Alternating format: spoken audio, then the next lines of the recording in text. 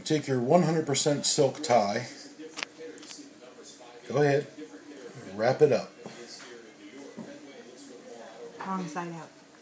What's that? Wrong side out. Wrong side out, yes.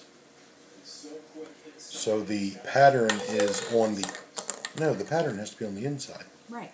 So the bad side faces out. Right, okay. And then you go ahead and wind this around the egg. And I'm going to come back and show you how much winding needs to be done. This is very time consuming. So keep winding and winding and winding. This is the most important part of this process, guys. The egg has to be totally covered because that silk tie, the pattern, needs to reach the shell and be flush and against the shell so that when you boil it, it imprints onto the shell. So she's got a long way to go here still. Okay, so the wife is still winding here, winding and winding, and if you can really see part of the tie, you really probably still need to put more thread on there. And all we're using here, guys, is just regular old sewing thread to do this winding. And you have to be kind of careful. You don't want to wind too tight either because you could crack the shell. You'll get used to it after your first or second egg, that's for sure. Have fun with this. Okay, so now winding around the egg all different directions, the top, the sides. This is pretty good. So all you have to do when you get done, bite it and just let the string hang on the end there, no big deal. This is what you should have before you boil it.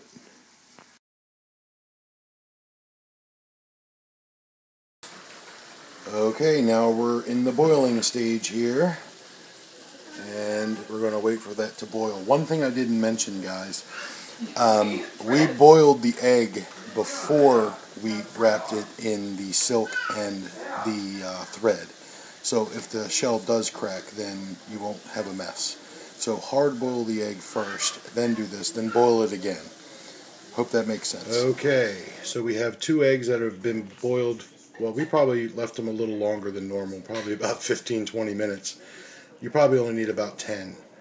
So go ahead, next step is to put it in a cup and pull all the string that you worked so hard on that egg to cover.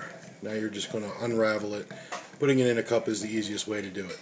And we'll show you the results after we get all the string off.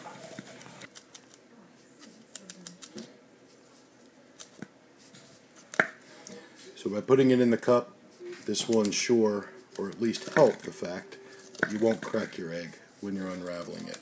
Because they're very easy to drop when you're unraveling them. Drop it on the counter, and before you know it, you have a cracked egg that you worked so hard to make look so pretty.